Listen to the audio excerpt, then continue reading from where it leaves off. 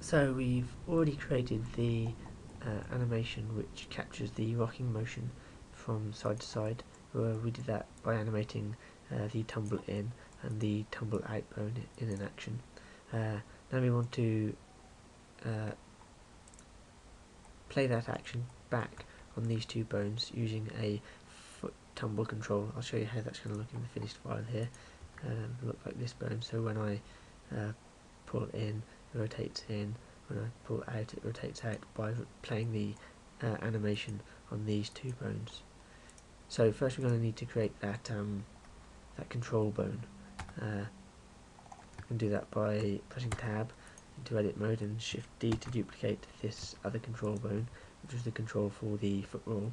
And first thing to do is to press N and rename this control to Foot Tumble in the item section here of the properties panel. Now, well, currently it can only be moved up and down because this one could only be moved up and down. The translate channels have been locked, but we want to move it in the X axis instead of the Y axis, so we'll come to the transform section here and unlock X and lock Y, so we only want Y to be able to move. Now the limit location constraint which has been placed on this one, on this bone, was copied across to this bone, and here it is in the bone constraints panel. We do want to keep a limit location on this, but we don't want to limit the Y location anymore because that's already been locked. We just want to limit the X location, so I'll click on those and then set the minimum to minus 0.1 blender units and the maximum to 0.1 blender units. And we do want the full transform checked as it is, and we do want it to be evaluated in local space. So now if we pull this back and forth, we can only move it plus or minus 0.1 blender units. So that's all great, that's all set up fine. So I can hide this panel now by pressing N. But the representation of this bone is an up and down arrow when we really want it to be a side to side arrow. So we need to create a new representation for this. So we'll go to the scene layer that has the representation meshes on it, and here's the arrow. And, we're going to Shift D to duplicate that. I'll just move it out a little bit. Then first thing I'm going to do is rename it by pressing N, and then coming down to the item panel, the item section, changing it to widget arrows underscore 90 to signify that it's going to be rotated by 90 degrees. And I'm just going to hide that. I'm going to tab into edit mode, and if I try to rotate now, because I have the normal rotation, it'll try and rotate around the vertex normal, which does kind of weird stuff. So we need the global orientation basically, and then we can rotate that 90 degrees very easily, holding down Control to lock the rotation to increments.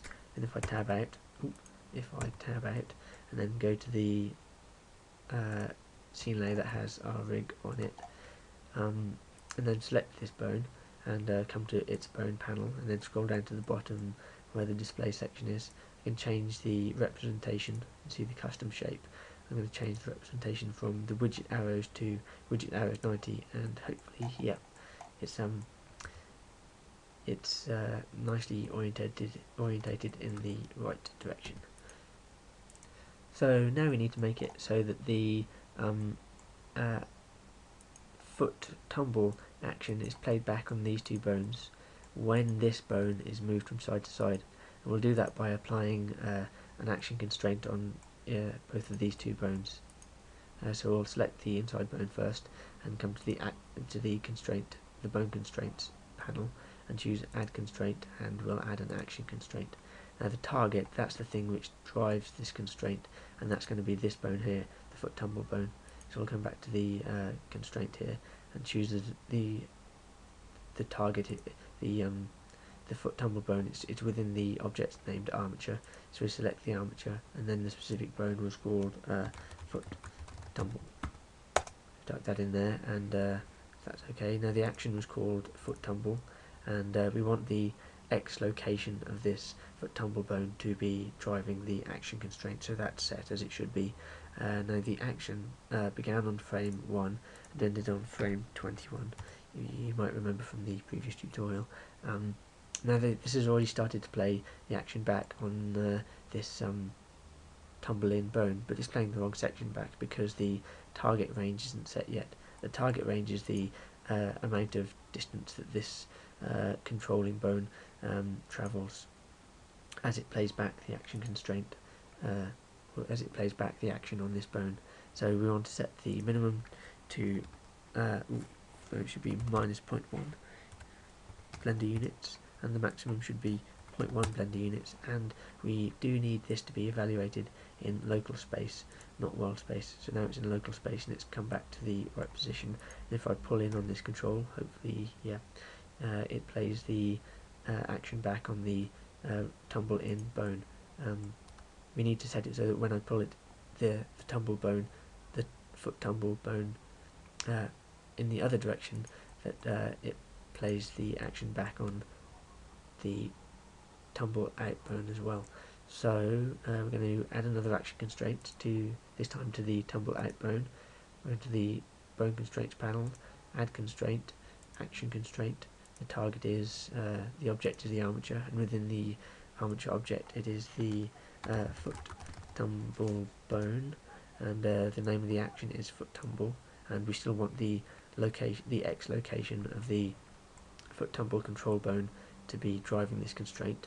The action began on frame 1 and ended on frame 21, and we want the range of the control bone to be from minus 0.1 up to 0.1, and we need it to be evaluated in local space. And now when I select the foot tumble control pull out, it rotates out around the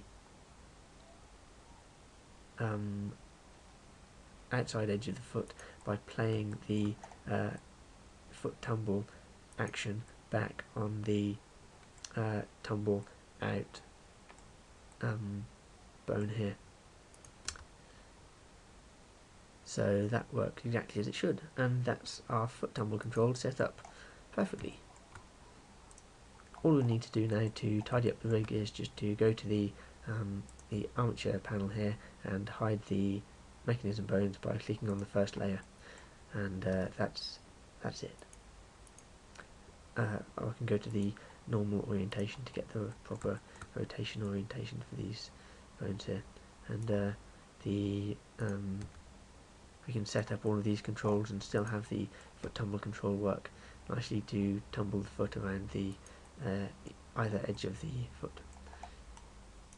So that's it. Thanks for watching, and I hope you join me in some future tutorials as well. See you later.